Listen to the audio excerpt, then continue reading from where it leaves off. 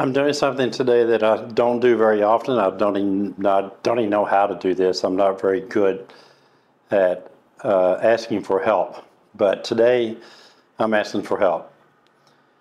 Most of you, or many of you, particularly in North America, and I know a lot of you here in Ecuador know who Mark Bradbury is.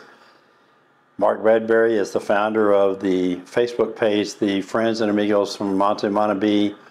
Tremendous resource for help for people that want to come to Ecuador, and whether you come for a visit or coming here to settle in or just doing exploratory or whatever, like to take advantage of the resources that Mark provides on that Facebook page. Several months ago, I did an interview with Mark, and I will put the link to that interview in the description below. But today, we're asking for help from Mark's family. Mark has taken a turn for the worse in regards to his health. He had earlier in the year, they discovered that he had a tumor in one of his kidneys. They removed the kidney, and he has been in critical condition in Soka Hospital in Puerto Viejo now for going on 4 weeks now. And the prognosis is not the best in the world for him right now, but we're trying to be as positive as we can and doing this one day at a time.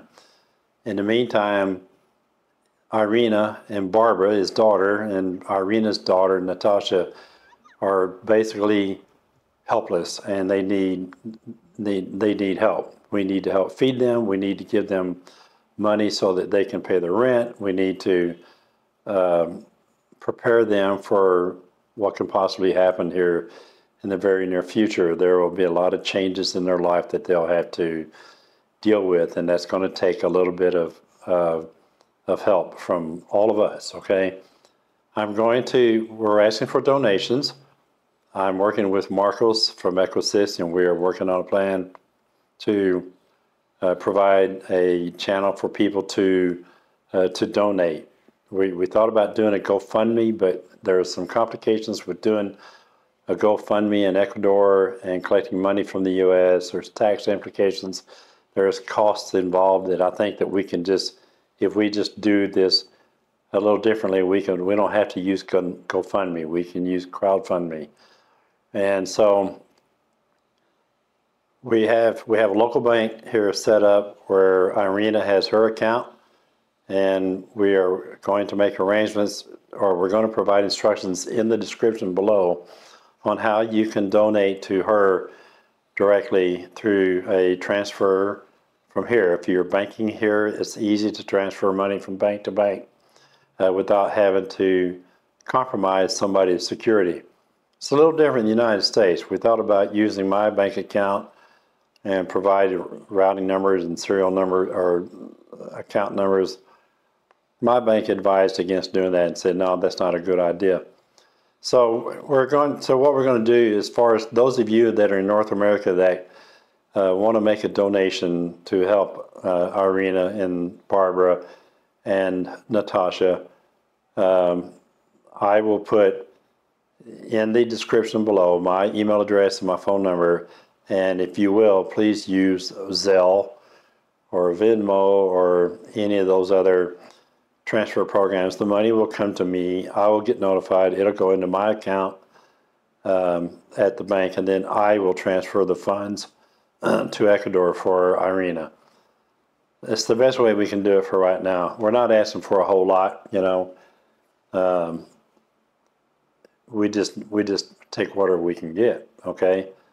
So I hope that you can find it within your heart to, you know, send a couple dollars, $5, $10, $100, whatever you feel comfortable with. I assure you that the money will get put in the right place. Nobody's going to be making anything on this. We're not collecting fees or anything, so I will pay all the expenses. So again, we're trying to help out Mark Bradbury. We're hoping for him. We're monitoring him on a day-by-day basis. He's in very critical condition, and we're we're hoping for a miracle here. And in the meantime, we need to feed some mouths, okay? We've got a baby that needs to be fed and needs diapers, and we need, you know, a little emergency fund in case there is an emergency and somebody has to go to the doctor or whatever. Irina is spending all of her time in Soka with Mark, and nobody else can get in to see him but her. So that's it. That's my plead for help, you know, and if you have any questions, feel free to contact me directly. You can email me. My email address is in the description. You know, I don't normally put it in there, but I will in this case. If you have any questions or anything about this, please feel free to write to me. You can also, I provide updates on Mark's Facebook page as often as I get new news. I don't provide updates saying, well, he's the same. So you just have to know that he is the same. Unless something changes, I will just, you know, I'll just update when there's news worth reporting. Okay? Thank you so much for watching.